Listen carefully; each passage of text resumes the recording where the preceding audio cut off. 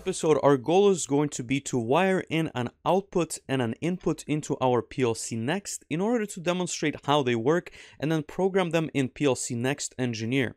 So on the right hand side, what we've got is an Allen Bradley push button, and here we have a normally open contact which is going to close as I push down on the button. You can see the mechanism in front of you, and on the other side we've got an LED which is currently housed inside of the button that's going to light up when the output of the PLCnext is energized. And as I've mentioned, we're going to write a basic ladder logic program that's going to activate the output based on the press of the push button.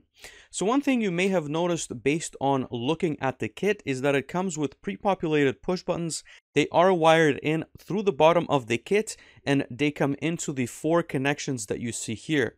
Once they are pressed, you'll notice that there's going to be LEDs that come on the input side, and we should expect the exact same functionality in our push button. So the way we need to connect this is that we need to send a positive signal through the push button in order to activate the input. So I'm going to use a flathead screwdriver that you can see here in order to land this cable into the red terminal on the left hand side of my kit. So those terminals have been pre-populated by Phoenix Contact and make it easy to connect said push button. On the other side, the wire that's coming out from the push button, I'm going to land that on the next available input by pushing in a wire into the slot at the same time as I'm pushing in the screwdriver to activate the terminal.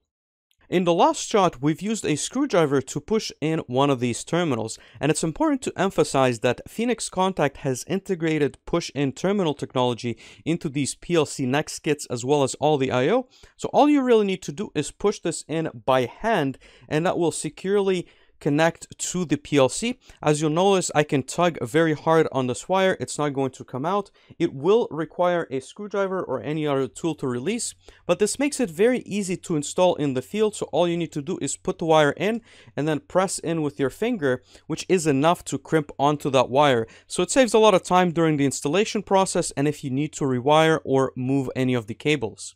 So what you'll notice is that when I press the push button, there's going to be an LED that's going to activate on my terminal, just as I would expect and just as we saw with all the other push buttons. Now, of course, we can wire in the output that's going to activate the LED. That being said, since we don't have anything programmed, we shouldn't expect it to come on in any way. So what I'm going to do is I'm going to land this on the highest terminal in our output side, and so that's going to be output number 0, and on the other side we're going to have to wire this into the negative side of the terminal. So what I'm doing here is I'm going to land this cable into the blue side of the PLCnext starter kit, similarly pressing in the terminal, driving in the wire, and as you can see, it is landed here. It is important to respect the terminal polarity. So on the plus side, which is going to be coming out from my output card, I'm going to land that on the positive side, and on the negative side is what I've got on the blue terminal. So let's go back to PLCnext Engineer and see how we need to program this. Before we can start writing to the input and output modules, we need to add them to our I/O tree under the project under the PLC. So I had mentioned this is going to be residing on the axial line F. If we can double click this menu, we're going to get a new window which is going to allow us to define what is in every slot. So in the top left hand side, what we've got is a digital output module. So that's going to be under Network, Axio Control, Devices, Phoenix Contact, and under AXLSE based on the part number.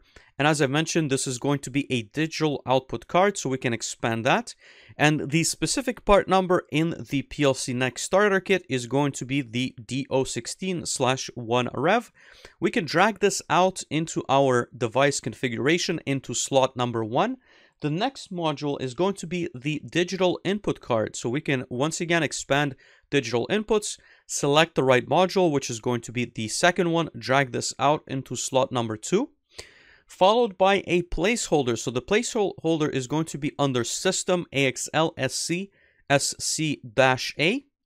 We're going to drag that out in slot number 3. And last but not least, we've got an analog input card of 4 channels on the voltage side. So this is going to be the second module on the list. We're going to drag that out into slot number 4. Now, before we can use any of the variables in our logic, what we need to do is define them under our program. So I'm going to re-expand what we've looked at in the last video and find the maintenance main, right click, and then go to type. Here under the variables tab, make sure that in the past we've looked at the code, we didn't look at the variables, select variables. And under the variables, you can define what's going to be tied into our input and output ports, as well as the PLC specific variables. So I'm going to start by defining a new one that's going to be called push button 1. So push button 1. That's going to be of type Boolean. The usage must be external because that's how we're going to tie in to the digital input slot. So that's going to be external, type Boolean, and then the second one is going to be LED1. So I'm going to select LED1, Boolean, external. Once again, very important because a local variable is going to reside within the PLC. It is important to mention that there are several ways in which you can create variables of different scope in PLCnext Engineer. And just like in any other PLC programming languages, you can create what's called a program scope variable and a global scope variable that's going to be accessible by all programs. So what we've done in the previous segment is we've created a variable set that's residing on the main. So what we've selected is the main and then navigated to variables. Alternatively, what you can do is go into your PLC controls and then navigate into the data list, and here you can view all the variables that are going to be tied to your process data. But also, if you scroll all the way down, you can add new variables. So here what I can do is enter a new variable name, so my PLC var1 as an example, and press enter. So that's going to be a new PLC scope variable that then can be accessed by different programs, while the one in main can only be accessed by the program that's going to be written for this main. And we're going to get into this in a more advanced lecture, but I just want you to know that there's going to be differences between how you declare variables, which programs are going to be able to access those variables, and also which other components of your PLC are going to require which permissions in order to access either program scoped or PLC scoped variables.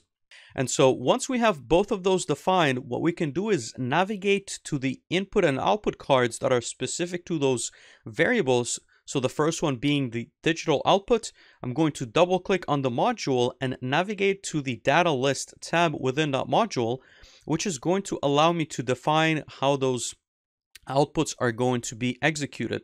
So as you'll notice, once I go into digital output number 1, I have the option of selecting one of the variables because the PLC recognizes that an external variable is going to go here.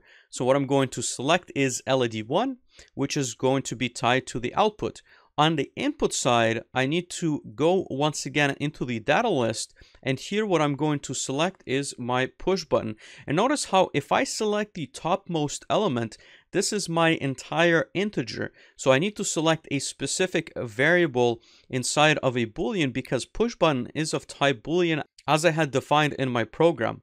Now, what we need to pay attention to is since I already have 4 push buttons specified in that module, instead of being in slot number 1, this is going to be in slot number 5. So push button 1 is going to be defined in input number 5. Now we're still not done. We need to go back to main and create the basic program that I keep talking about. So navigate back to the code section, and here we're going to write a very basic program that's going to allow us to turn on the LED once the push button is pressed. And we're going to do that using an XIC as well as an OTE instruction. So I've laid out the first XIC and then an OTE by pressing the buttons up here. You'll notice that there's going to be 2 errors specified here because the C001 and C002 are placeholders that do not exist. So what I can do is double click on the name, and here when my push button is activated, so if I scroll down and find my push button, I want to energize my LED. And you'll notice that as soon as I did that, the error on the bottom has disappeared. Similarly, C002 is going to be replaced by my LED. So LED1, like so, and we've gotten rid of all the errors in our code. What we need to do now is right-click the PLC, and we can either use the shortcut F5, or we can select this Write and Start Project, and give it a few seconds to compile the program and load it onto the PLC. What you'll notice is that once the project has successfully completed, as soon as I press down the push button, it's going to turn on the LED. We get an indicator also on the card, but the LED on the push button hardware is definitely getting energized. And of course, this is because of the program that we wrote.